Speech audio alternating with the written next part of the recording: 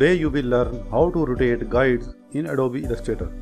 First of all, go to View menu, Rulers and Show Rulers. Now here we have rulers in horizontal and vertical format. You can easily drag the guides in horizontal format. You can use as many guides as you want. You can use this vertical ruler to drag the guideline in vertical format. If we want to rotate this guide, make sure the guideline is selected. Now we will use the rotate tool.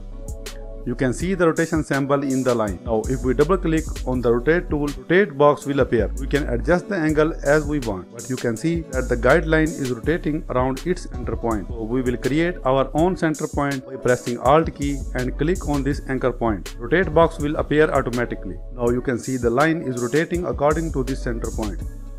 If you are not able to see the live preview like this, make sure to check mark this preview option.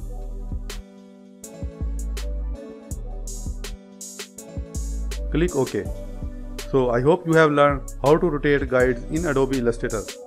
Thank you so much for watching this tutorial. If you found it helpful, please give it a thumbs up and subscribe to our channel for more exciting design tutorials.